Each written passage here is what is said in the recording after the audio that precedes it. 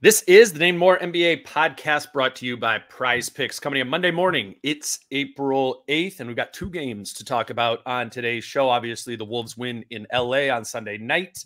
We'll get into that one, Naz Reid, etc. And then also we have the loss in Phoenix on Friday night to talk about. The Wolves and Suns hadn't played each other since November 15th. So we knew there was going to be, a lot to learn as those two teams matched up on Friday. And I think we did learn some things. So that'll be more the second half of this episode. Again, what we learned about the Phoenix matchup. Chris Hine, who normally does Monday mornings, is flying out of LA this morning because he was at the game last night. So we moved some things around. Chris will be on the show Tuesday morning.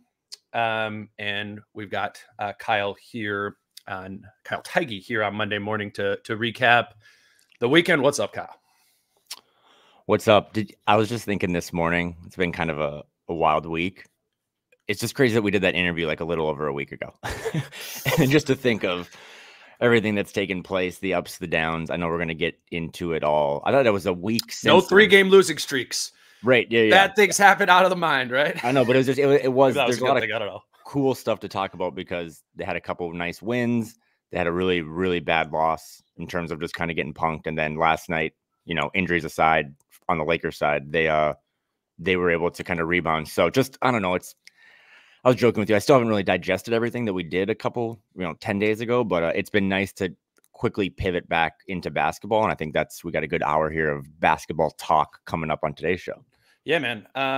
I am excited about, getting into, Naz last night. I think that's where we'll start. But first, I wanted to let people know kind of right here at the top of the episode, want to get this on people's radars that me, Kyle, and Britt will be at Falling Knife Brewing Company for a live show on April 19th. Do like a 6 o'clock happy hour, 7 o'clock live show. April 19th is going to be the day before the Wolves' first game of the playoffs, or 2 days before the first. It's a Friday. Yeah, it's a Friday, April 19th, and the Wolves game 1 is going to be April 20th or April 21st. So, Kyle, we kind of lined this up back a couple months ago as we started piecing together the schedule. And we thought, and working with Dan and the Falling Knife guys, that this would be perfect, kind of a way to kick off the Wolves being in the playoffs. Obviously, Falling Knife is a place for people to be going for all of those playoff games. They're going to have extended seating, outdoor seating with TVs, or the TV truck out there for the playoffs. But yeah, we can't be there on game nights because we are at the games. But we wanted to get to Falling Knife, get everyone gathered together, and do a live show on the 19th. We'll hang out. I think there'll be a play-in game going on the TVs that night as well. But put that down in your calendars. April 19th, I would say get there at 6. Particularly if you want to get a spot. We'll be walking around, hanging out, setting up at 6, and we'll do the live show at 7. So that's Falling Knife Brewing Company, and that's in Northeast Minneapolis. All right, Kyle, let's start with last night. The Wolves Lakers, that obviously we find out in the afternoon, no LeBron James in that game, flu-like symptoms. And then Anthony Davis gets hurt in the first quarter. And the Wolves just kind of rolled from that point on. Naz Reid was kind of going, I guess, from the beginning of that game, though. He had 23 points in the first half. He finished with 31 and 11 on 6 of 8 shooting from 3. A real bounce back game from Phoenix on Friday as well. I think we can kind of talk about the inverse of Naz, a bad Naz game once we talk about that Suns game. But honestly, to have that big of a game after his worst game of the season, I thought was completely impressive. And we can talk about some 6 man of the year stuff there, which he's really making a case for. But what stood out to you about Naz last night? I mean, it was the Megan Thee Stallion game for Naz. It was cool to see him bounce back and play like that. Also, I had to watch, but I had to watch the game on NBA TV because of League Pass blackout rules, whatever. So I'm getting a different call than obviously our guys, Jim and Grady. But it's fun to always see. I mean, I think it was good people calling the game on NBA TV, but it's always fun to hear people how many games have they watched Naz Reid play? Right. So Naz looked so bad on Friday, maybe his worst game of the season in this role. I don't think that's an argument. but then to quickly pivot and just play as good as he did, shoot the ball. I mean, that very first three, I remember like the above the break on the right side, and it was just like caught it immediately up, no hesitation, no nothing. I mean, I was like, okay, it's not sticking. Sorry to cut you off, but that was the coolest thing for me. Thinking back, every time I watch him and he plays well, this is just how my dumb brain works, but I'm just constantly reminded, and they said this on the call on NBA TV, that, you know, Naz Reid, undrafted out of LSU. It's just an incredible story, right? Like, for him to develop and grow this much. I was watching some Naz Reid high school highlights last week. Again, what were you doing last week? Not a lot of good stuff. But he's just so important to this team. And I think his energy, we always talk about Ant and just his energy and kind of personality being infectious. Naz Reid, I think, was mic'd up last night. So they would do a lot of like little Naz Reid segments. And there was just one where he was standing on the sideline yelling at Kyle Anderson, "Slow-mo, you're not tired." And it was like the most innocent, juvenile thing, but he's just like yelling at Slow-mo. He's like, "You're not tired. You're not tired." He's just such a core part of this team now, right? Like, it was less than 12 months ago where we were sitting in this spot looking at a playoff series. Naz had just broken his wrist, and you're like, I mean, I think I said this to you, was that the last game we'll ever see of Naz Reid in a Timberwolves jersey? Oh. You know what I mean? Breaking his wrist in Phoenix, and then to come full circle a year later, and yeah, he didn't play well against Phoenix, but he was their best player last night. And just the way he moves the ball, the way he gets the ball up, it's not a lot of thinking. It's a lot of just action. And I think that just is infectious for a team that still, and we saw it again last night, can have moments where they get really sticky with it. And Naz is just, you know, the antithesis of sticky basketball. Right. Not to brush over it, but to keep it moving. We got two games to talk about. I just want to hit on his sixth man of the year candidacy again. When, I mean, I don't know, 3 weeks ago, it was like, oh, cute. Like, the odds are moving, you know, from like 10-1 to 5-1 that Naz could get it. Obviously, Malik Monk has kind of gotten hurt as Naz has gotten hot. I think we all, again, at that time, seemed like Monk kind of had it in the bag. You know, none of this is to take away from Monk's season. I think, you know, I mean, the Kings and the Clippers are two teams that we've watched a lot of. I think Malik Monk and Norman Powell have had really good years in that role for their teams. But I think Naz has had a better year. I do. And like, I guess this is obvious, but John Krasinski tweeted out something about his defense and in the sixth man of the year conversation. It's like, obviously we've talked about Naz's defense and how meaningful and important that has been to be playing a new position, to not be a weak link like he hasn't been this season. But I guess I don't know. You just don't normally think about defense in the context of sixth man of the year, right? And you don't normally think about defense in the context of Naz Reid, right? That's not like the first thing that comes up. But the defensive year he's had, and just like statistically, it does really bear out. Like, if you look at some of the catch-all metrics and defensive estimated plus minus, Naz Reid is 74th percentile in the league, where Malik Monk is 21st percentile there. Monk is a probably more impactful offensive player, which is a credit to Monk, not a discredit to Naz. You look at, again, those numbers. Monk is 82nd percentile this year offensively. Naz 65th. Overall, it just says, you put that together, Naz 71st percentile, Monk 62nd percentile. The numbers suggest that he's having a better season. Again, having watched a lot of the Kings, I think some of that undersells Malik Monk, but I would also argue that 65th percentile offensively for Naz Reid kind of undersells what he's done and meant to this team offensively, particularly over this last month stretch. I didn't think we would get to the point, or that I would get to the point, where I was like, yeah, this is close, or even Naz being favored. And it's a little bit of a prisoner of the moment, but it's been like a prisoner of the month with him, that Phoenix game notwithstanding. I don't know. If you were going to make a push for sixth man of the year, what Naz has done over this last month since Cat's been out, partially in a starter role, partially in a bench role, even in that time, has just been huge for keeping this team where it is, which is at the top of the standings, which makes the case for all these guys, right? You can argue Ant on a higher all NBA team because the Wolves have the best record in the West. You can make an all NBA case, I think, for Rudy based on where they are in the standings. And I think for Naz too, that's an important factor in the Wolves are just having a significantly better season than the Kings are.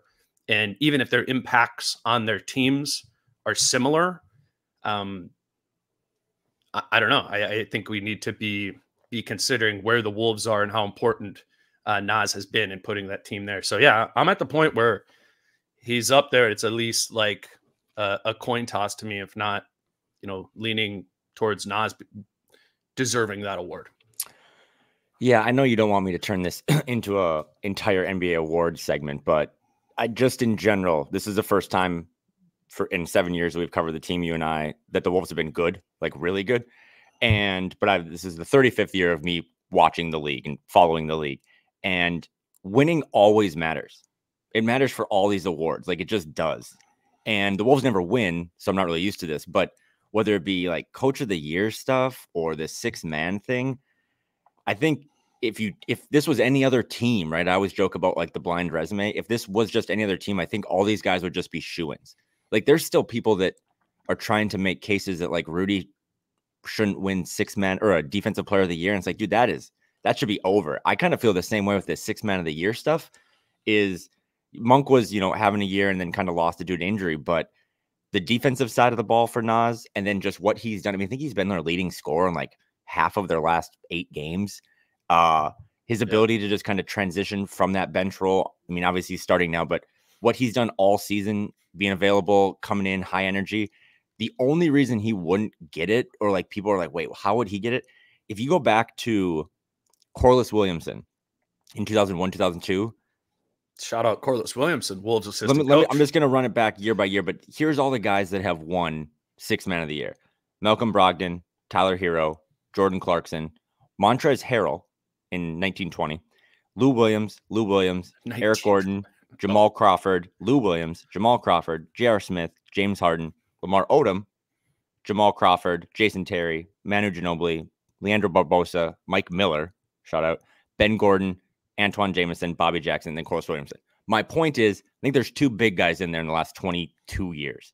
So it also has kind of become a guard award. Sure. And that's another reason why I think the odds are still, I checked this morning, they're like him and Malik Monk are basically even.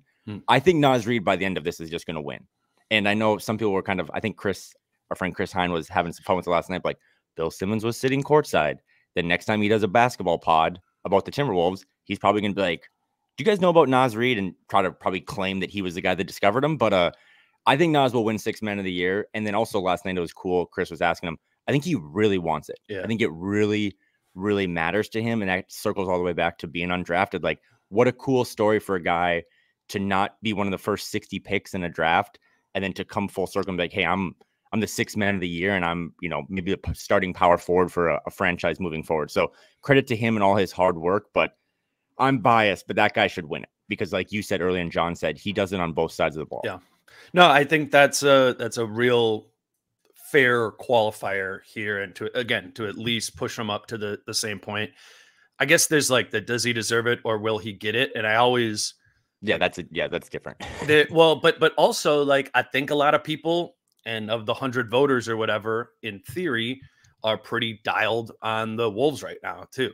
I think he's getting seen a lot over the last month. I mean, the Wolves are one of the best teams in the league at a critical time of the season. I think he's going to get some eyeballs. So I actually, it wouldn't surprise me at all. I almost kind of think he will get it there.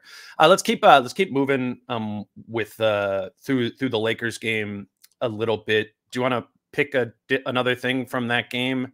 I weirdly have Jaden McDaniels down as my second thing on here. Not to take, I mean, I think Ant passed the ball well and all that, but maybe this is kind of a over the whole weekend thing. I just thought it was maybe a little low key, like didn't pop as much as what Naz did, but I thought what Jaden was able to do over the course of the weekend, guarding Devin Booker, And then last night, taking the D'Angelo Russell matchup after a bit. I think that's huge. You know, being able to prevent Booker or Russell, who both can and have done many, many times this season, be game breakers. Jaden really prevented that. And, you know, we've come to expect that from McDaniels. Doesn't mean it shouldn't be acknowledged, but just being able to slow D'Lo and Austin Reeves last night in those matchups, I thought was huge. And then also right away from the beginning, oftentimes in those matchups when he is guarding like a D'Lo type player, it's oftentimes D'Lo, that offensive player who's not a great defender is going to guard Jaden. And he had that on his mind right away from the beginning. I saw the aggressiveness offensively. Like, you cannot put a small player on me. I will put them in the basket. And he often did. I mean, it was only 11 points last night. Didn't make any threes, but 5 for 7 from 2. Just like, I really thought that was kind of a really, really good Jaden McDaniels game, and doesn't maybe pop as much in the box score as, you know, what Ant's numbers. Even Rudy had really good numbers last night. I thought it was kind of a funky Rudy game. I just thought Jaden was really important in that game. I think legally, I just have to remind everyone that Jaden McDaniels did sign a contract extension and is going to get paid more money next year, just so people don't yell at me. Do you know the last time he fouled out? No. January 10th in the overtime loss to the Celtics. Wow. Not that fouling is in overtime, end all, but yeah, in overtime. But he's fouled out once in 2024. So again, I know that's not really what the angle you were going at. You were talking more go rule change, high level defense, and I'm just petty looking at a stat. But I think that's also important too. That was a knock on him, right? Is that you get in foul trouble too much. I mean, if you even go really dive into it, he's not even like, I think he's only had 5 fouls like 3 times since January 10th. So his ability to defend, yeah, they got spanked by the Suns, but he still was giving Devin Booker just fits. Right. And then last night again for D'Lo, who did have 11 assists and played a solid game, especially LeBron and AD. He kind of had to be looking for his shot more, but what was he, 5 for 21? Yeah, he was guarded primarily by Jaden. And then there was a couple of times too. I mean, Jaden only had 11 points last night. That's, for now, I guess, kind of a good offensive production game for him. But there was a couple of times too where even like against Austin Reeves, you can tell Jaden, I don't think, likes Austin Reeves. I wrote that down. I don't think Jaden likes many people. Or it doesn't look like when he's playing, but I noticed that too. I think Austin Reeves kind of got him with some grifting foul on one end. And then the next play down, Jaden got the ball, and just how often do you see Jaden get the ball and is like, bleep the offense, I'm going to do my own thing. And he went directly at Austin Reeves, couple shoulders in, kind of hits one of those, as Britt calls them, reclining chair fadeaways, and gets an and one. And that was like a nice little momentum builder in the moment. So if it come playoff time, that's all you really need from Jaden on that side of the ball, is to keep him honest. Because in that one play, to get the ball on the wing, get to their basket, get an and one, that kind of reverberates throughout the opponent's coaching staff of like, oh shit, like, okay, we can't treat him like Andre Roberson. He has some offensive game. So, but yeah, his defense has been incredible, and he's kind of back to that shutdown corner mode where you can just throw him on a guy and not really worry about it, and just be like, okay, the other 4 guys will play team defense in a sense, but Jaden's just going to have to. Watching a 6'10" guy that's built like Gumby navigate screens is one of like my 5 favorite things about this team. Just because he's always, there's so many times where like he's not in a defensive stance, he's like perpendicular to his opponent, and he's just trying to move around, and he just gives him fits. Like, that's the best way to describe it. And I thought the last 72 hours were kind of that peak Jaden defense again. Yeah, my favorite is when he does that, but he's also like that kind of slithering around, staying connected to the guy, particularly if it's a small player, and then he kind of does like the umbrella contest. Block. Yeah. You know, where it's just like, no, I'm just going to have my hand here above your head, try and shoot it. Indeed, they can. It's like, but you're probably not able to shoot that normally. Yeah, I thought Jaden stood out in a major way last night. Let's grab our first break here. Keep talking about the Lakers in a minute. Today's show is brought to you by Your Home Improvement Company. We always say, you know, if for any of these things, if you have a need, and in this case, a home renovation project, keep it in the Wolves family with Your Home Improvement Company. They have a deal right now that's buy 2, get 2 windows for free. Maybe it's the spring right now. You're ready to be like, okay, maybe we didn't need any windows in the winter time, but it's time to get that taken care of. You can contact YHIC at yhic.com or call them at 866-777-YHIC. Also, bathroom renovation project. It can be a whole bathroom renovation or a simple shower bathtub conversion, and they can get that done in as little as 1 day. Their bathroom renovations for April are 30% off as well. Your home improvement company is 0 down, 0 interest, 0 payments until 2025. And again, that number is 866-777-YHIC, or you can go to yourhomeimprovementco.com, YHIC.com. Your home improvement company, where it's your home made better. Also, just quickly, Kyle, today's show is also brought to you by Prize Picks. We have the national championship game tonight. Just kind of looking at some of these here before. You got, Zach Edey, more or less than 12.5 rebounds, more or less than 24.5 points. If you've been watching the tournament, you kind of have a feel for Purdue and UConn, and can kind of, put together a little slate for that game. Always just a fun way to play some daily fantasy. Just put $5 or whatever on a game. That's prizepicks.com or the Prize Picks app. And you can use promo code Dane for a $100 sign-up bonus. Shout out to Tim Conley. He believed that size matters, and he went big when everyone else was kind of playing small. And now you have a national championship game with just 2, 7'4" dudes. Just tonight's game is going to be. I mean, my bracket was toast the morning the tournament started, but to get Edey versus Klingon tonight is going to be really high-level basketball, and it's the only game on tonight, right? So no NBA. Digest this pod and then tune in for Purdue UConn, but that's going to be a good one. So good job, Tim. Let's talk about Ant a little bit from last night, specific to the Lakers game. The shooting has still been, come and go, or not super efficient for him over the last few weeks. What I think we got back to last night against the Lakers was some of his playmaking. Was it 8 assists that he finished with? 1 turnover. Game? Yeah, 8 assists, 1 turnover in that game. I thought that was, meaningful. Obviously, that's always meaningful for this team, particularly the turnovers element. Can Ant be a scorer and a ball mover simultaneously?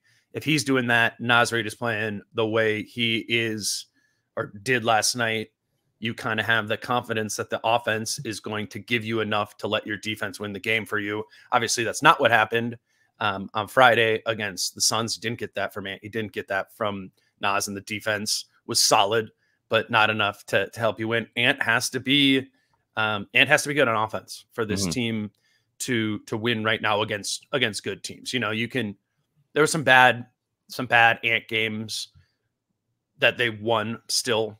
Again, over the last few weeks, not against maybe Suns or Lakers levels of opponent. But I think this is his moment. He knows they need him to kind of drive the bus here, at least until Karl gets back, which is apparently coming here pretty soon. But just, what stood out to you about Ant's offense specific to the Lakers game? We can get into Phoenix a little bit later. Well, I have a different takeaway, but it does tie into Ant, because you and I were texting throughout the game last night. Last night's game, Lakers-Wolves, can pretty much be summed up by Anthony Davis, because in the second quarter, the Wolves outscored the Lakers 46-27, and that's when AD had gone out, right? Like, he checked out, I think, at the end of the first, never came back to the bench, had gotten hit in the face, and the Wolves smelled blood, and they said, okay, there's no AD, we're gonna cook. And I think simultaneously, the Lakers were like, there's no AD, we're gonna get cooked. And then Ant said this post-game, but coming out of the break, or coming out of the halftime break, I think, again, both teams were kind of like no AD, but the Wolves then just let off the pedal as hard as they could. And the Lakers, made a run there. It was a 20-point game, and all of a sudden it's 5. And that's like a concerning thing. It is a characteristic of this team, is that they do just constantly play with their food. A lot of teams do. You don't see teams take a 20-point lead and then make it 40. I feel like oftentimes it does get back to single digits. But there was a quote, I think Chris Hine had this post game, where they said, what did you see in the third, or what happened, Ant? And Ant's like, I quit passing, or I decided to start shooting, or I gave up passing the ball. I didn't love that. If I can just have one little criticism, because those 8 assists to 1 turnover, I mean, the offense looked so good in the second quarter, and that was including the bench guys and stuff too. But yeah, I just think when Anthony Davis went out, both teams kind of like looked at it different ways, and then when they realized Anthony Davis was out, both teams kind of flipped.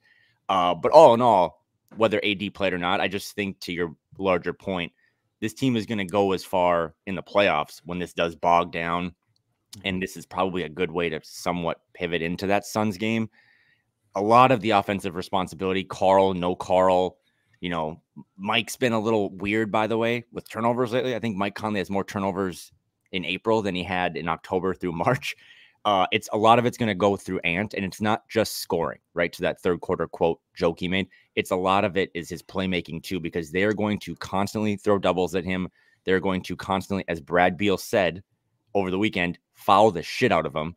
And he's going to have to find ways to get his other guys involved, because if he can trust his teammates, which he's done all season, it's going to make this team a lot harder. And then Mike and Slow-Mo and Finchy are always telling Ant this, making the easy read is just going to make Ant's life easier long-term in a game. Right. So just trusting that, hey man, just do the easy play here, do the easy play. Don't try to go hero ball. So he was great last night. He gave him enough points in the third and fourth to he looked pissed off when they blew that lead. He did kind of like, okay, this is ridiculous. We got to close this out. And he did, to his credit.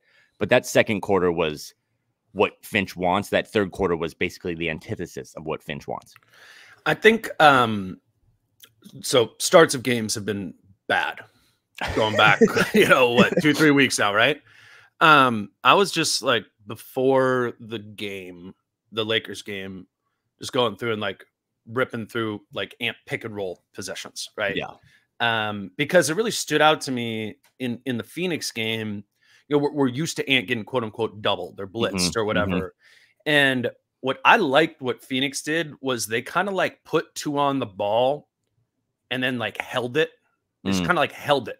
And they made like a 2-person wall into like, if it's Beal on Ant and Bol comes up as the second guy, they're just kind of like holding it there. And then, all right, if Ant decides to kind of reject the screen and go right, then Beal's going to take it, right? And if he's going to go left, then Bol's going to take it. But they kind of are waiting until Ant decides, right? Rather than what Ant got really good at, right, was they're blitzing me. They're putting 2 on the ball. I know what to do here. Let's just hit the guy in the pocket. Let's just get off of it. Let's move it. It's 4-on-3. But with it being some doubles and like less aggressive, it's not just like get off of it, right? It's like get off of it in the right way that creates the right amount of space. And they say that to me like at the beginning of games. I think part of the reason it's been bad is, one, they don't know how they're going to cover Ant. Like what is the way in which they're going to be guarding him? And then Ant needs some time to process how that is. And I think teams are getting more creative, more effective, more random with the ways in which they're guarding Ant again. And you can't fall down 15-0 just because it's taking you too long to read the coverages. But I think that's some of what's behind that there. And Ant, needs to be quicker in figuring some of that out. But to his credit, I think he does, over the course of the game, and last night did that against the Lakers. Easier defensive team, particularly once Davis was out, to be able to solve and be a playmaker in that sort of way. But I think it's, this is going to be a challenge for Ant. And I have a lot of belief in Ant's ability to dial it up for the playoffs. But what I would just note, which I've been saying a couple times for the past month or so, is the top of the scouting chart in a playoff series is Ant. And they are going to throw everything, their smartest, best tactical things at him. And that was not the case in the Memphis series. That was not always the case in the Denver series in the playoffs last year. And the good news is Ant's 2 years older and has gotten better at processing some of these sort of things. But there might be a bad or couple bad Ant games over the course of a playoff series because of the attention he gets and just the insistence I think the other teams are going to have in trying to take him away. And, he's going to have to fight to play through that in the smartest way possible, getting off of it in the right way, empowering Naz, Cat, whoever it might be to, to be able to go there. But it's, it's a factor. He's seeing different things and he's seeing more intention from the other teams. And it's, sometimes leading to turnovers and sometimes leading to, the attacking a switch and settling for a difficult mid-range jumper. He's processing here, but it's hard. It's hard for him right now.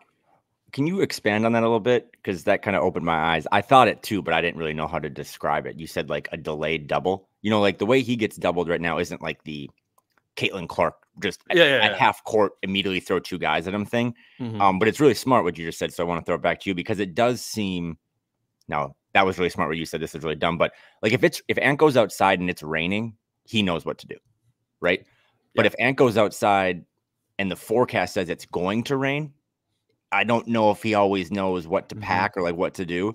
And in that Suns game, it really stood out that was like hey, it's going to eventually rain. And they would kind of like have the doubles set up in certain spots that if he dribbled into. And back to your point, when you become the face of the league, when you become the face of the franchise, you are listed now at the top of the scouting report.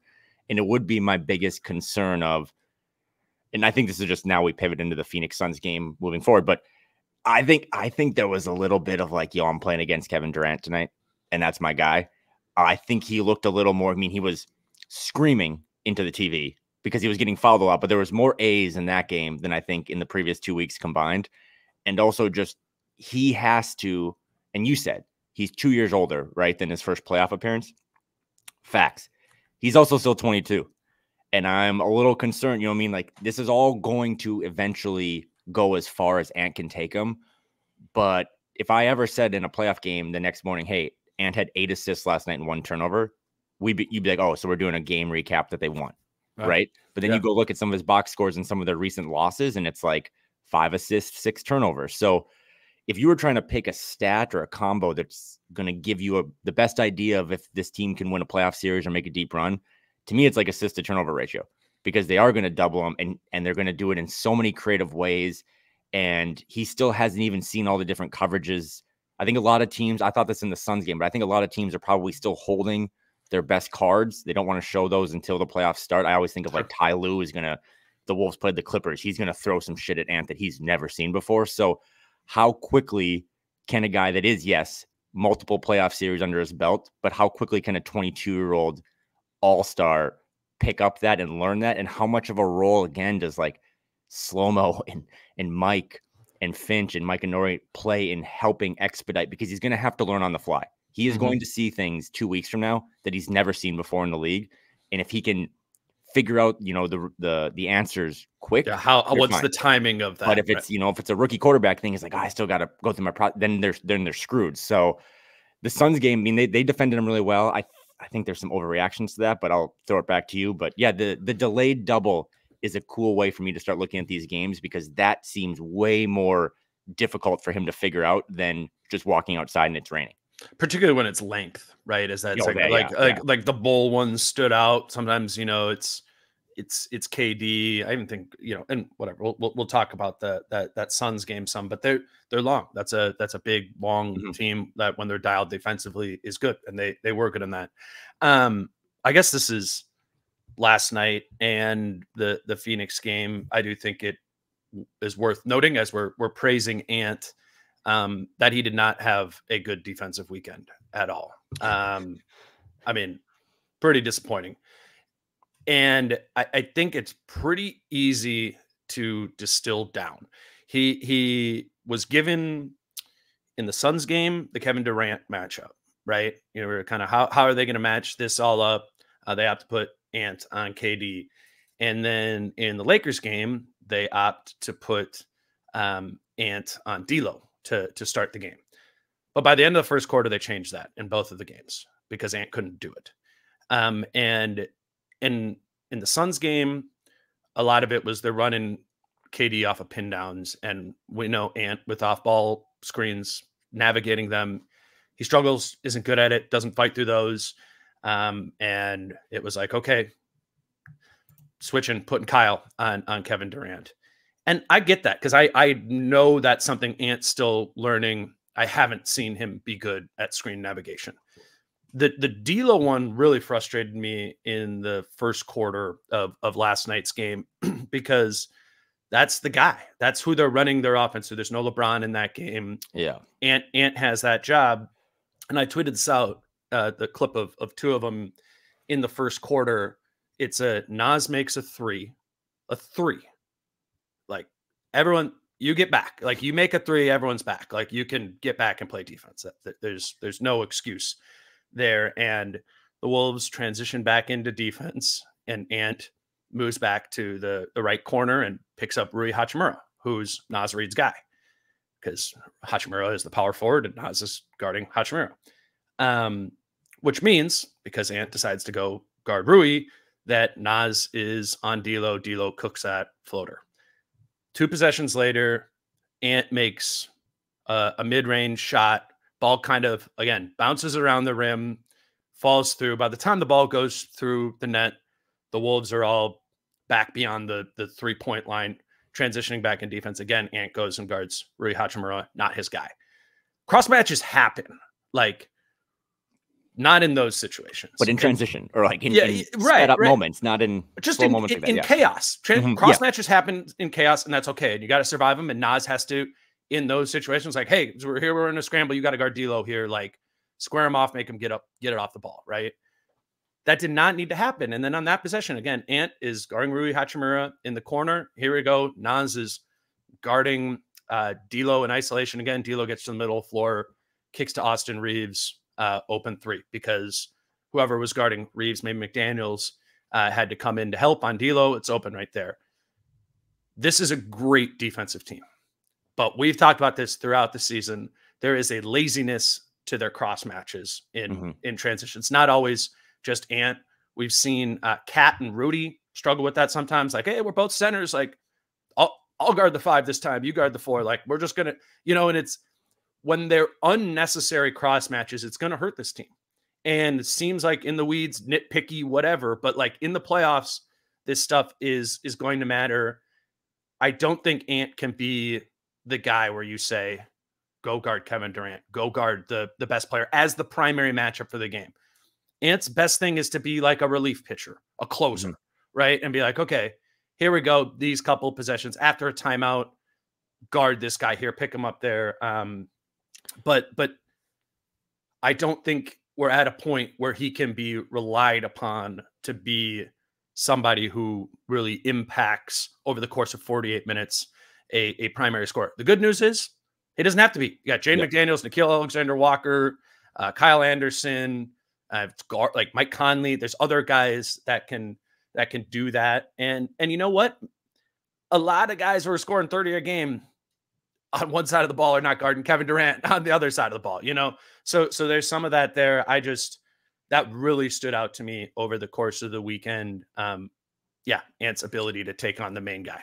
And to your relief pitcher analogy, if he's going to come in relief, because we've heard about this in times dating back to just a couple weeks ago, where post game we hear that Ant in a huddle or during a timeout walked over to Jaden or walked over to Nickeil and was like, hey, I'm going to guard them now. That's cool, right? Sure. But Ant can't come in relief during a plate appearance, right? So if Ant during transition, during that chaos is like, no, I'm going to take KD, I'm going to take LeBron, I'm going to take Booker. What is the number one component of good defense? It's communication.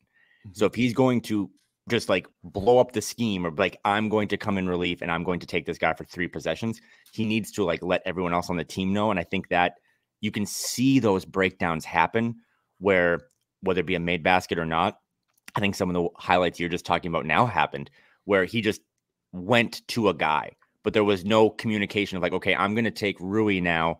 Nickeil, you have to go get Austin Reeves. So, and you see those breakdowns still happen with Ant. Yeah, you see that happen with Ant Rudy. I also think sometimes last night specifically, there's a couple, or the Rockets game really stood out where Kyle and Rudy, or Kyle and a couple guys, have communication breakdowns. Again, this is a really good defense. I don't remember in my mind a time when, this has been the best defense for sure. 94% of the season. That's so rare. You don't really see a team do that all season long. But come playoff time, when every possession matters a little more, your communication can't be like a 90%. It's got to be as close to 100 as possible, because those little breakdowns make it easier for a team to score. And it all circles back to me of then for a team that's not very good closing out games or in late game execution, if your best late game execution for the Wolves in the playoffs is just going to be getting stops, it's not going to be getting buckets. So you want to have that, Fort Knox locked down as much as possible. And a lot of that comes back to Ant, because if he's, the hole in a 5-man defense, they're going to find that and they're going to go at it time and time again. Kyle, let's move over to the Suns matchup, specifically, what we learned in that game. I put down my notes, like things that happened that game, and I drew a line through them, like what were things that we actually learned about that will matter, like from a playoff series standpoint, the way, the ways in which they're whatever guarded. We'll talk about them. Then there was just some that were like happened in that game that maybe were a little bit more randomness, right? Maybe Naz playing terrible, bad luck variants, some of that sort of stuff. So I want to rattle through some of those things, because I think that game does matter. We've been talking for months now about like, matchups in the West, and maybe being too focused on what we've seen in some regular season matchups. I think with the Kings and the Pelicans and some of those things, we've done huge segments throughout the past couple months on the Wolves in a specific matchup. We haven't known about the Suns and in this matchup because they haven't played them. They hadn't played them since November 15th, which I will remind people was that game happened 23 hours after the in-season tournament game in Golden State, the Rudy headlock or the Draymond headlock of Rudy game. They get to Phoenix on November 15th, play that game, get smoked. And we were just kind of like, we didn't learn that much of it. It was a 6-game road trip, something like that, back to back, whatever. We kind of put that to the side, and we've had to wait months to see these two teams play again, and not really knowing a lot about the matchup or having a lot of film to go off of in that game. So I got a handful of things, but I did clip Finch after the game on the matchup and them losing the 2 games. We'll start with that. Here's Finch.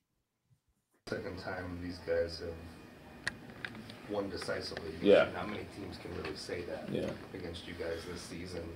Is there anything that if you see them down the line, that you might have to guard against psychologically with coming in? I mean, I don't, they've beaten us handily twice. All credit to them. The first time, our defense was awful, and tonight our offense was awful. So we got to put two sides of the ball together, and I thought defensively we guarded them really well.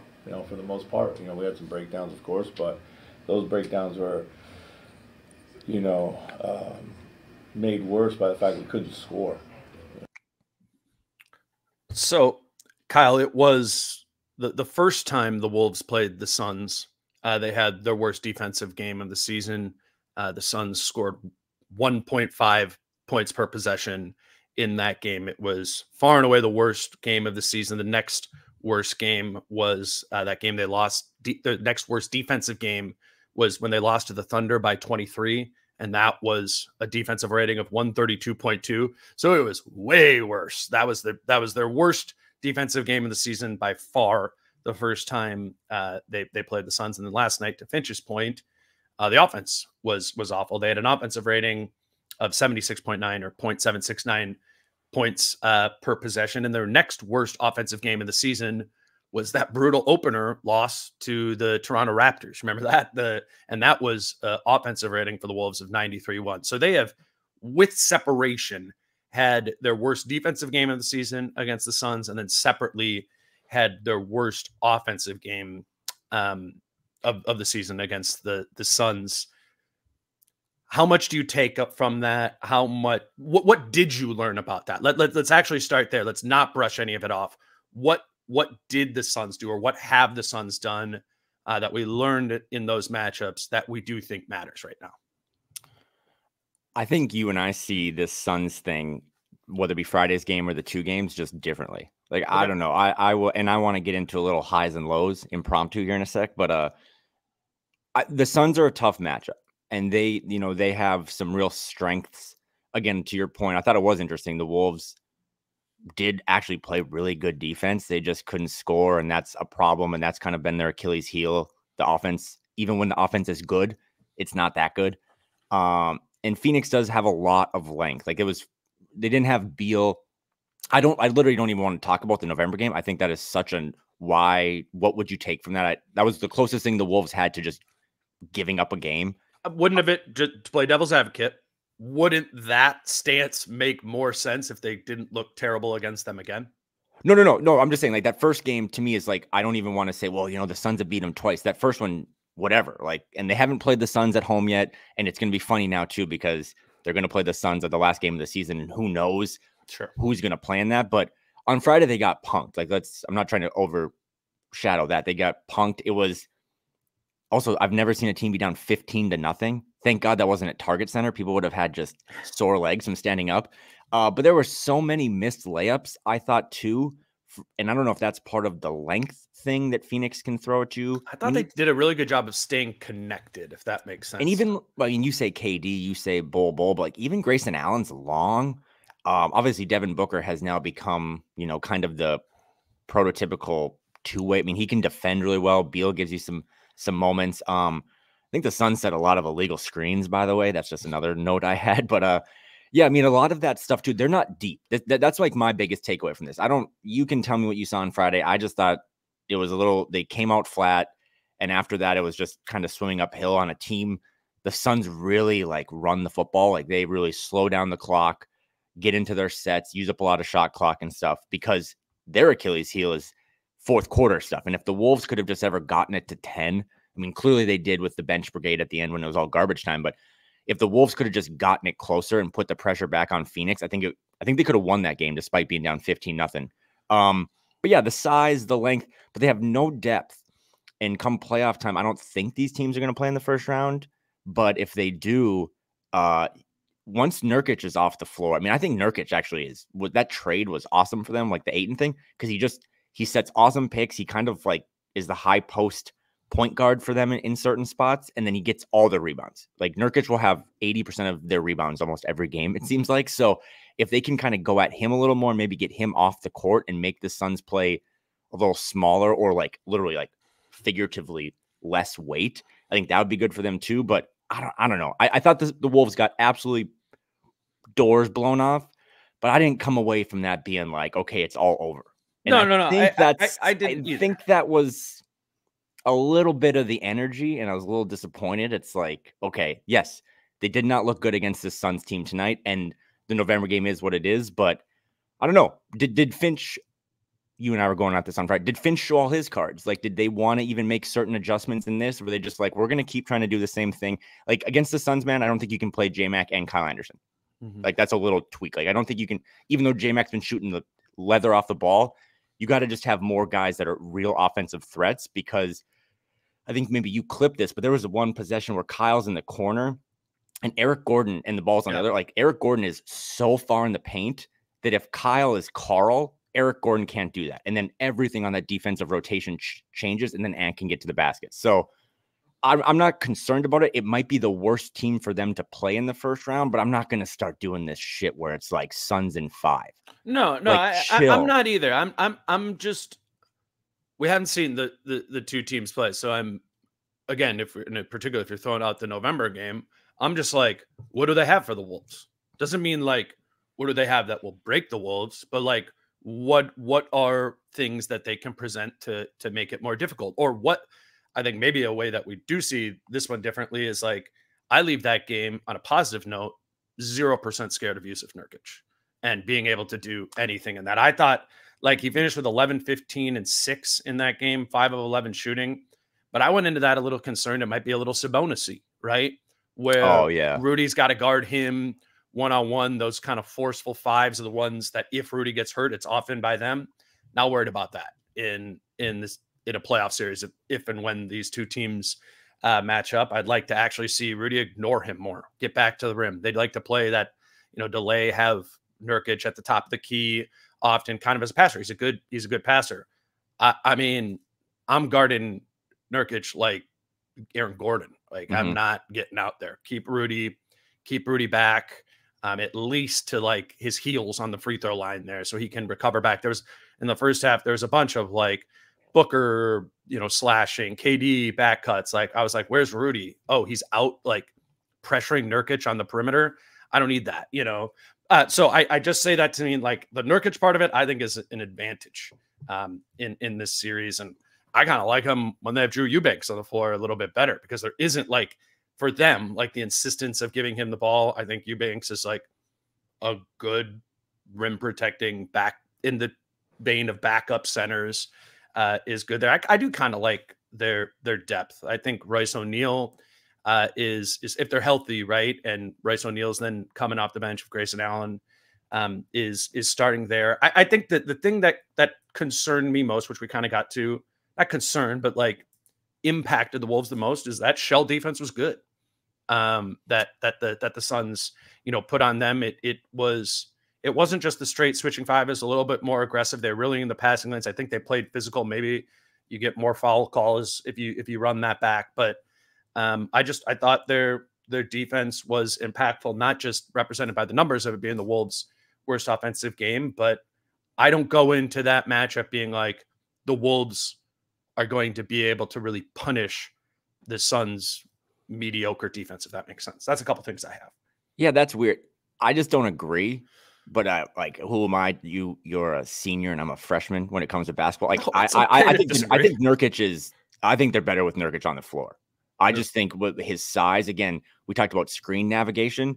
He sets some of the hardest screens, and they're also moving a lot. But he's big, and also too, like, he's not your prototypical rim protector, but he also is going to hit you.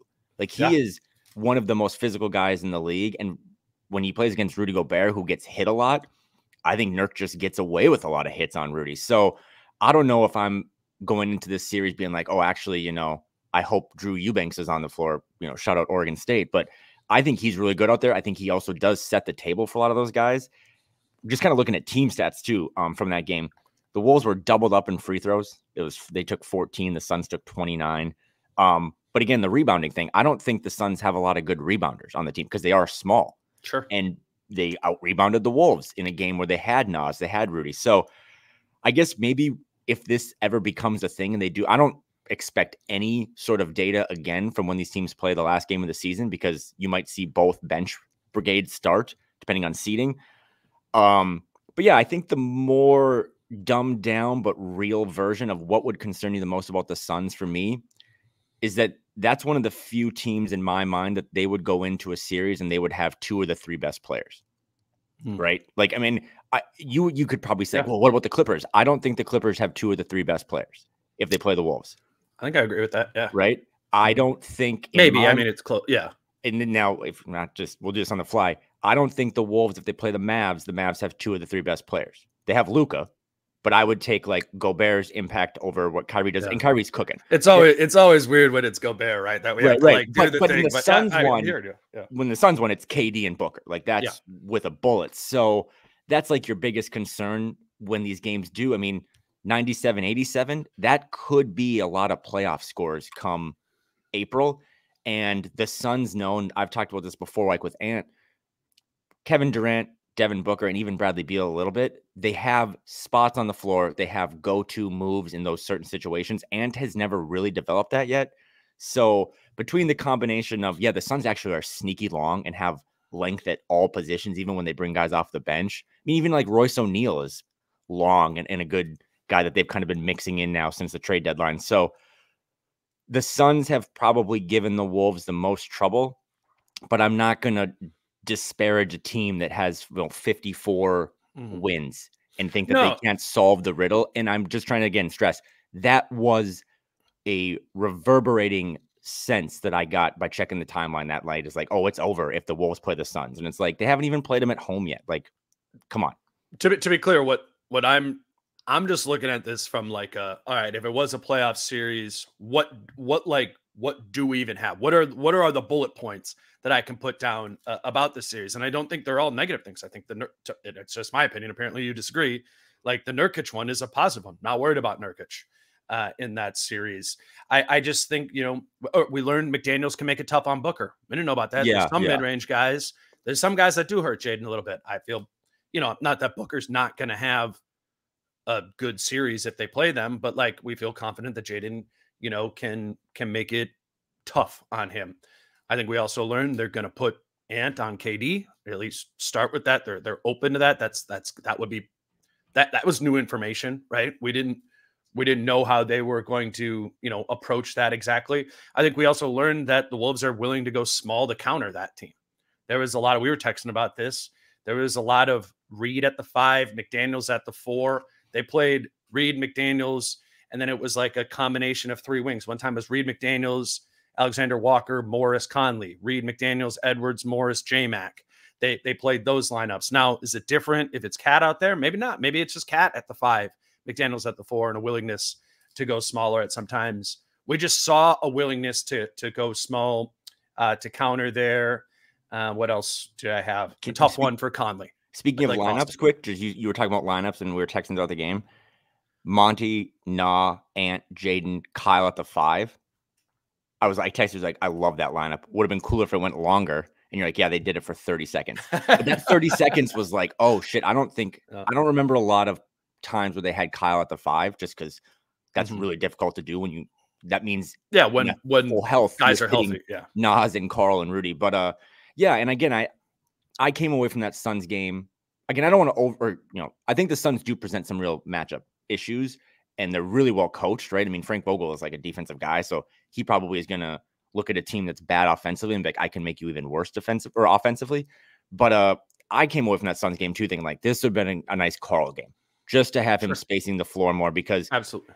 I mean, whether Ant's legs are tired from what he's done since Karl went down or whatever apologies you want to make, he just didn't get to the rim much. And I don't know, again, if that's because he saw the rain coming or if he just didn't want to do it that game. But putting Karl in spots where Kyle would have really just helped stretch the floor. I think Karl matches up really well against the Suns. That's just kind of my 2 cents on that. And I also think too, in the depth thing, like, I don't think we should overshadow that, or like, if these two teams do play, the Suns play like 6.5 guys or 7 guys. The Wolves can play 10 or, 11.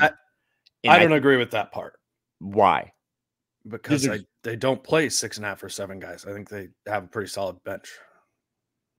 Like, just name them quick for me. Maybe again, it's been a long week, but like Eubanks, Royce O'Neal, I think they can situationally go bull. If they want another perimeter defender, they can go Josh Okogie, who was the 9th guy that played in that game.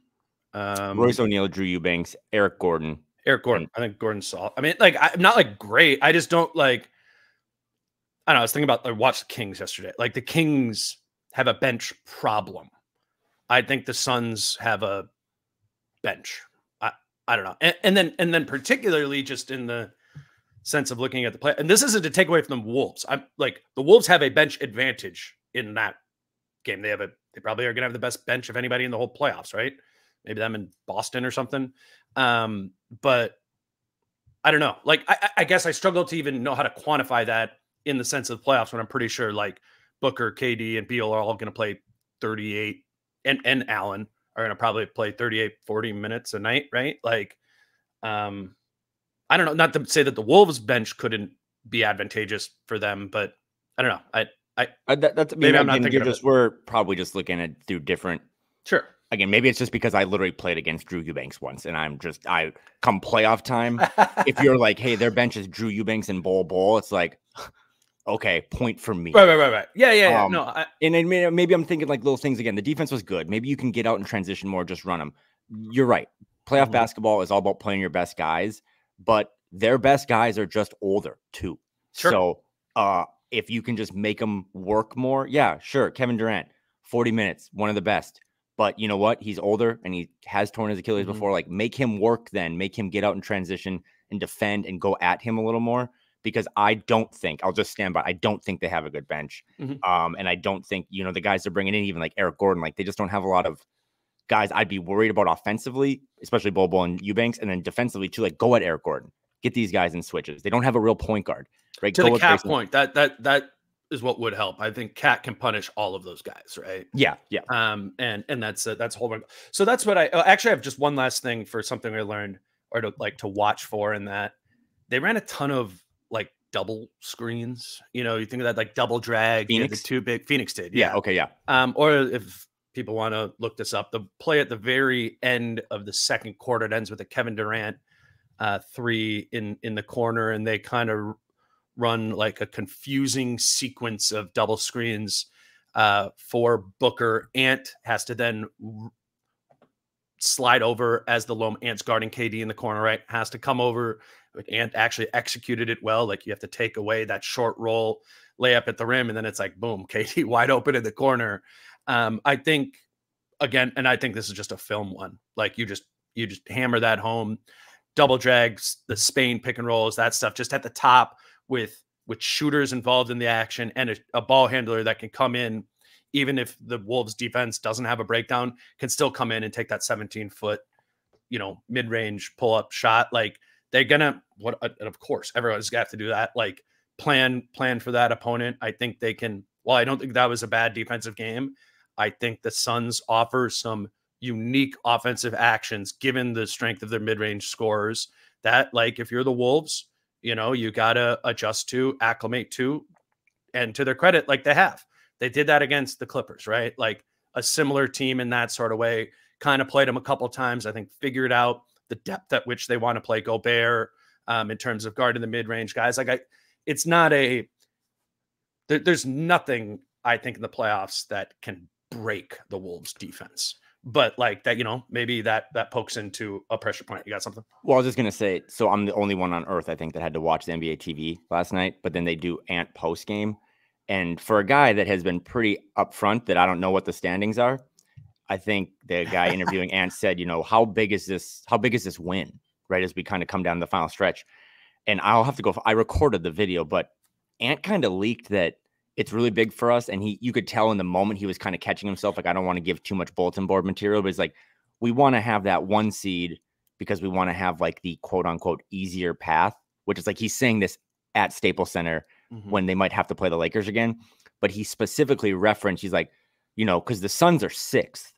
And he kind of like gave a little leak of, we probably don't want to play Phoenix in the first round. And it was about as close as he's ever gotten to being like, ideally, we'd like to not play them. So maybe that is a real thing behind the scenes. Like maybe they are all organizationally, that team is probably the one that's going to give us the most fits. I just thought it got a little over the top of Suns in 5 or whatever, where it's like, hey man, like how about the Suns just have to come to Target Center for a game first, which they have not done all season. And how about they have to play the Wolves again, no Beal in the first one, Wolves coming off choke gate, but let's see the Suns have to guard a full version of the Timberwolves that have Karl back, but also, the Naz Reid thing to close the loop on the Suns game. I don't think the Suns did anything. I agree with Naz that. play poorly. Naz just played poorly. I'll bet on Naz Reid to play better in a 7-game series against that team. Yeah, I haven't done a really good job of delineating this stuff, but I said like stuff I did learn from that matchup that matters and stuff that didn't, that like I don't think I'm going to apply and take into an analysis of a Wolves Suns matchup is the 15-0 start to start the game. Naz played terribly, and I rewatched the game, and I'm looking for it, and the only thing I have written down is they did a really good job of staying attached. They stayed on his hip, and they got him at the rim a couple of times, but like, again, I'm not betting on anything like that happening from Naz because, to his credit, outside of maybe like a 1 for 7 3-point shooting game, he's just an extremely consistent player, and him having a bad game is an inconsistency, I think, more than it is like a plot point. Also, 18 turnovers in that game. Was that Phoenix? We're giving their defense some credit, but like Phoenix isn't really a high turnover generation team. Like they're 25th in turnovers forced this season. So like, was that game? I don't know. Maybe it was their defense. Like, it's hard for me to give a lot of credit to that. And I think the other one we haven't mentioned from that game too, Gobert stunk 4, 6, and 1. But I rewatched that again, looking for what did they do? And I don't know. It just, again, they stayed attached to him on the roll. But I think Gobert had such a bad game in that game because Ant, Naz, and Conley played poorly. he can't get his own stuff going. Those guys need to get offense going to open up things for him on the lob, on the roll, on the duck in. And so I'm acknowledging Naz had a bad game. I'm acknowledging they turned the ball over too much. I'm acknowledging Gobert didn't play well, but I don't take that to be in a meaningful way a Phoenix specific thing. And if you haven't watched the Suns, like if you're just a Wolves fan who doesn't catch some of the other games, one thing this is a real thing, right? Like the Wolves, maybe Achilles heel, little lack of maturity, and then late game execution. No team right now has a worse like net rating in the fourth quarter than the Suns. Like it is historically bad. Sure. And in these first two games, because the first one I've thrown out, and the second one, it was like a 20-point game almost to the end. You haven't seen the Wolves, who are the best defensive team in the league, square up against a team that is literally blowing fourth quarter leads one game after another. And that would be an interesting dynamic of once these teams actually play in a playoff series. So the Suns are good. They're kind of finding their stride. But all in all, again, the Wolves clinched top 3 seed. They're going to have more games at home than their opponent in this first round. I just need more. I need more before I'm going to overreact to that. You meant let's do like 5 or 10 minutes on the cat returning thing. But before we close, you mentioned that from Ant's interview, he did the little eye emoji thing and was like, "Cat's coming back." So let's talk about that quickly. I just wanted to mention we do have that pair of tickets to give away to Tuesday's game against the Wizards for Patreon subscribers. If you're a Patreon subscriber, just send us a DM on there that you are available for Tuesday's game against the Wizards. I'll pick out. We'll randomly choose who that person is that gets those tickets on Tuesday morning. So I'll be looking for that message back from me on Patreon for that Wizards game. That's patreon.com/DaneMooreNBA. If you're already a subscriber, send us a message there. Or if you want to become one, you can do it there. That's in the show notes as well. Kyle, I'll give you the floor for Cat might be returning. Me and Britt did way too long on Cat reintegration, which I was on Team Cat, I think, which was well, the best part about that pod is that it was 5 hours long. So I listened to it on the way back from Honolulu because I didn't have Wi-Fi. So thanks for that. And it's a really good pod. So go listen to that because it was two really smart people completely disagreeing on a topic, right? I think you would admit that you both saw it a little differently. But the one thing you didn't add in there, I didn't think that when you integrate these all-star players back in, right? Like this isn't the first time a team has been bringing in one of their best players in game 80 or 81. And last night, Ant does look in the camera eye emoji and say, "Cat's coming back." This morning, Shams is like, Karl participated in a scrimmage yesterday. Like he's getting close. But typically when you integrate these stars back in, Dane, you have to worry about the politics of it, right? And you said something that I thought was really smart to Britt was, you have a window here. Like this is a real thing. This is, I know we go old Wolves. This team has a real chance to win a title or make a run in the finals. And I don't really worry about the politics of this one because most of the time you fold these guys back in. You're like, well, I don't want to piss them off. I don't want to bring them off the bench. I don't want to shorten their minutes because if they get pissed off, they're going to demand a trade in the summer. Well, they might have to trade Karl anyway this summer, right? So like there is no worry about the politics of Finch should feel empowered to do whatever he's got to do to make this the greatest chance to try to win these games. And not specific to Karl, too. Same applies to Rudy, to everyone. Yeah, like whatever. Yep. I think it's weird. I don't want to get out and start talking summer stuff. Like you have all these guys signed, most like right, your top 7 players are signed. You might have to move the guy coming back anyway. So if he doesn't integrate or he doesn't, the quote unquote LeBron, Kevin Love, if he tries to fit out too much instead of fitting in, you might have to get rid of him anyway. So I'm not worried about that. I really think, and the Suns game highlighted it, even last night a little bit highlighted it, you can't, and you said this to Britt, you can't finish this special season the way you want without Karl. And that's like my only take is you need his shooting. He does need to come back and be like, okay, I see how Naz plays. I need to be quicker with the ball. I need to be comfortable spacing in the corner on a dozen possessions where I'm just literally, Ryan Anderson in the corner. But it's like, yeah, but you're the best shooting 3-point shooter of all time. Like that would be great. So I'm not really worried about the integration. I'm really excited that he might get a couple regular season games to just get in basketball shape, but also to see if he can. We talk about leadership stuff all the time, like flagrant howls. And I think one of the things I like about Karl as a leader is that he has over and over again shown, in my mind, an ability to just like let others get some of the take the lead or whatever. People were concerned earlier this season about, is Karl going to be comfortable passing the baton to Ant? Well, that's happened, and they've had the second best season in franchise history. So I'm just probably saying a lot of the stuff that you said to Britt, but I think this is the easiest example of integrating an all-star back into something that's humming, because Finch can point at, it worked when we played this way, and if I piss you off, then we're probably going to make second apron transactions later this summer anyway. So they need what Karl does best, and if Karl has straight voltage, then you just put him on the bench and you bring in Naz. To me, the best news is if Karl does what is fairly straightforward, or become fairly straightforward of how this team needs to play, if he does those things, what they've been doing over the past month, it's going to work. It's going to work. I would be very surprised if it didn't. The question, of course, is whether or not Karl will do it. Bingo. And that's tough, because you're, particularly once you get into a playoff setting or whatever, like you're acting more reactionary, right? Ant's going to probably at some times in the playoffs fall into bad habits of forcing it through double teams or triple teams and a crowd and not getting off of it, like we just talked about before. That's going to happen, and Karl's going to do that some too. Is that going to be what is it, a feature or a bug, right? Like, and that's ultimately the question. And I think there is a ton of skepticism out there about whether or not Karl will be able to do it. And I get it. A lot of people are going off of having watched Karl play the same way a lot, not play the same position. And that's a counter argument of people of like, look, we've seen Karl adjust to playing a new position, to embracing this role, to doing this and that. And I agree. And we've praised that up and down this season.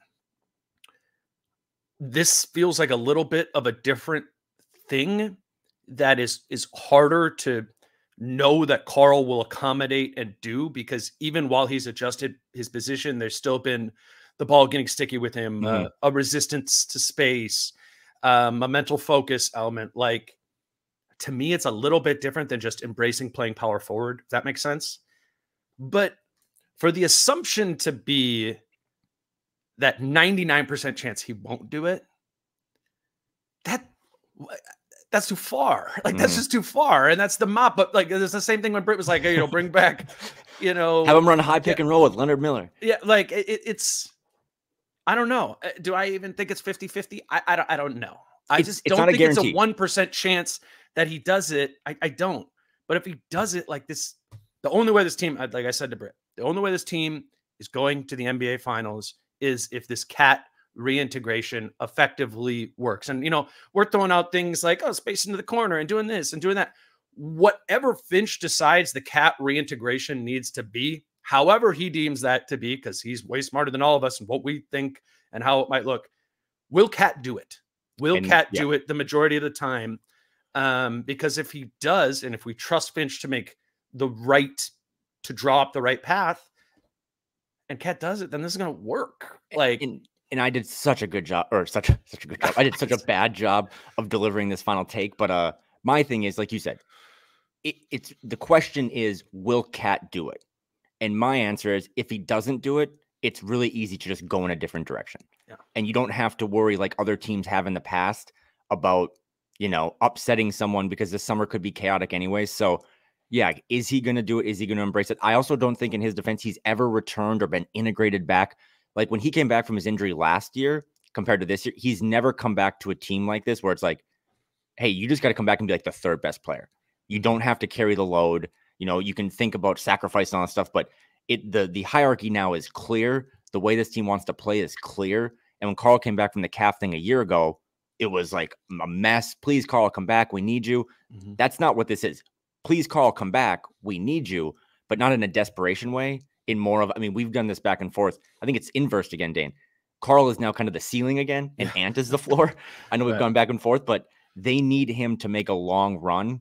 But short term, if he hasn't bought in, or he's not fully healthy, or he can't move on the perimeter as well as he was doing this year, playing really good defense, then you just pull the plug and you go immediately to another alternative that you have that you didn't have last year, right? You didn't have Naz Reid to throw against the Nuggets. You didn't have Jaden. So that was my thing. I do have one other just random. Let's close it out with a high and low, but I'll throw it back to you if you have any Karl thoughts. No.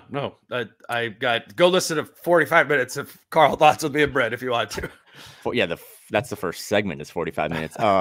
No, I was kind of disappointed. I tuned in Friday night too with pizza and wine. I was like, I haven't watched basketball in a while. And then the Wolves just gave us stinker and the Suns pounded them. And the vibes, I thought for the first time from like a fan perspective, were really bad.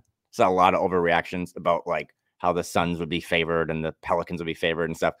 It was kind of disappointing. Whatever. One bad night. There was a moment, I watched all the games yesterday again because I missed them. In that Rockets game, I'm going to get like emotional talking about this, that I have never seen from this fan base before. So I asked you to rewatch this. 101-97. The Wolves had got a big lead against the Rockets. They're at home at Target Center. It's late. And then the Rockets come firing back. And the Wolves are doing their thing when they're taking bad shots and stuff. So it's 101-97. Dane's got up on the screen here. And they get a good look here for Ant, and he misses it. And the Rockets come down, and Fred VanVleet buries a three, and it's 101-100. And you're thinking, here we go again. And we don't have the sound on this, but if you go back and look at this at the 220 mark, Ant misses. It went into a standing ovation. Like all of the fans, as soon as Fred VanVleet hits that three and it's a 1-point game, like Jordan Dye is leading the charge, but everyone stands up and is like cheering them on. And it wasn't, as I remember that at the game. It wasn't like tight butthole syndrome. Wolves fans were like, okay, fuck the Joe Smith thing. Forget about the Steph Curry stuff. Like, forget about all the ghosts of the past. None of those guys on the court give a damn about that stuff. And you can see it on the screen. Like, everyone's standing up and kind of giving them positive energy. And I know that sounds so stupid to so many people, but I think that shit really matters. Mike goes on, hits a floater. They come down, get a stop, next possession, and has the dunk, game over. Well, you and I don't have many pods left before the playoffs start. That's big. That's big to me. Like, I think you got to buy into this team. And I think this team has fought their asses off to have home court advantage. They haven't had that in what? I mean, did they have it the Jimmy year? No, right? The Houston Rockets did. So they haven't had home court advantage in 20 years. People listening to this pod are going to play a role in this playoff run. You know what I mean? Like, Target Center has been a really tough place to play. You've heard opponents say that. You've heard opposing coaches say that. Like, it sucks coming here. I want that type of energy when this thing kicks off in 2 weeks. You know, I was watching Rounders in Hawaii last week with my dad, but there's this quote in there where it's like, I told Worm you can't lose, but you don't put in the middle, but you can't win much either. Like, buy into this. This is so fucking fun. Buy into this. Yes, the Suns game was an outlier, and maybe it's a bad matchup. Maybe they don't play them, but don't go into this thinking, oh my God, you know, because the idea I came away with Friday night was that the Wolves will be fine in the playoffs as long as they don't play the Thunder, the Nuggets, the Clippers, the Mavs, the Kings, the Lakers, the Suns, or the Warriors. As long as they can avoid that in the first round, the Wolves will be fine. Like, cut that shit out. You know, embrace this. We're all going to die one day. Like, embrace this. This is the best team ever, or the best team in 20 years that this franchise has had. Bring that energy from the Rockets game, because I thought that was a really cool moment that just came through the screen of like, we're blowing another lead, but instead of all sitting down and on our hands, like they all stood up, went on a little run, and that was over. So shout out to again, you're there for what, 41 games a year. I think Target Center, I'm jealous that I haven't been there this year. I'm excited to get back for playoffs. It looks like the fans they're going to have a role in this. I really believe in that. Yeah, it's letting go of the defeatist sort of mentality, which is completely normal and understandable to have, you know, sunk in over 20 years. But I will say that's not that was not unique to the Houston game. Like they, you know, right. Yeah, that's right, you know, yeah. Right. Like that the norm is not to expect the worst. It hasn't been at Target Center. I think that's apt that you picked that up on TV from afar too, because I remember, you know, Mike dribbling it up the floor really slowly. Mike brings the ball up the floor so slowly, and he's been flying a lot though. And then, but it was like kind of the crowd just starts like coming up as he gets there. It stood out. Cool moment. In the moment. And yeah. I think, like you said, it epitomizes just, it's been a cool season. Mm-hmm. And again, that Suns loss notwithstanding, this team is going to play more home games than road games in round one.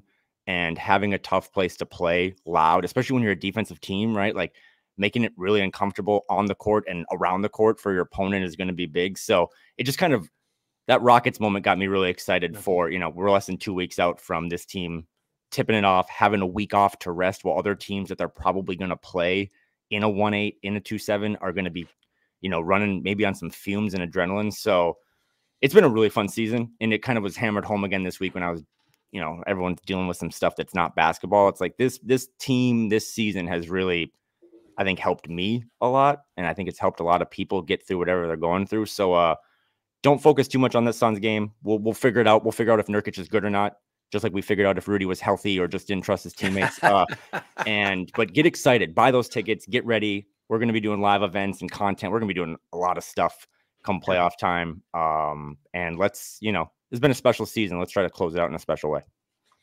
Awesome way to end it, man. That was really good. He's Kyle Taggy. You can follow him on Twitter at Kyle Taggy. You can listen to him over at Flagrant Howls. If you don't like Dane and Britt's negativity, just pause it. Just go over to Flagrant Howls. That's cool. Yeah. No. Positivity. I've been described. No. It's good. I'm proud of the array of guests we have or contributors on this show, and I think that was awesome. The way you just closed that. Appreciate you doing it, man. I will be back with Chris Hine on Tuesday morning. He was in Phoenix and LA over the weekend. I was not. It was my first time not going to a road game in a while. I was like, oh, this is kind of nice. 9 o'clock, just come to the office and watch it. But I missed the vibe of what was around the team, and there wasn't like a lot of like the YouTube in the locker room. There's only like one video of Mike. So I'm excited to talk to Chris. I recorded my TV last night. That's how a little video. Yeah, right. That was good. Hey, that was good by you. So that's coming up on Tuesday morning. Me and Chris. Until then, he's Kyle. I'm Dane. Peace out. How I'm feeling, man, I hope it never stop, yeah. Green and hot so you can find me in the crowd, yeah. Don't let standards ever bring you down, yeah.